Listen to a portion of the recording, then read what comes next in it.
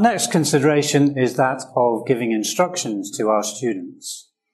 In order for the students to effectively carry out an activity, we need to make sure we have given clear and ambiguous instructions.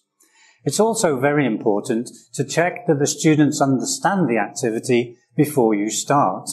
If you've done that work correctly, then the teacher shouldn't need to say anything once an activity has started, because the students are very clear about what they're supposed to be doing. So some ideas when giving instructions. As we've mentioned, use simple language. Secondly, rather than trying to explain an activity, then do a demonstration which is visual. Thirdly, try to use wherever possible common words that come up within every activity.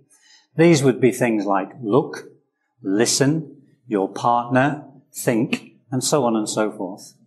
So instead of continually changing the way you try to describe an activity, if we use these common terms such as look and listen, use them as often as possible for as many activities as we can, then those instructions will become clearer to the students as time goes on.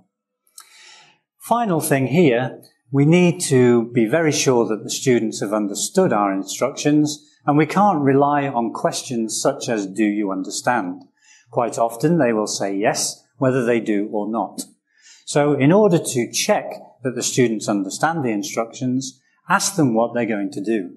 If they cannot adequately answer that question, there's very little point in moving into the activity itself, and we need to go back and explain, demonstrate again.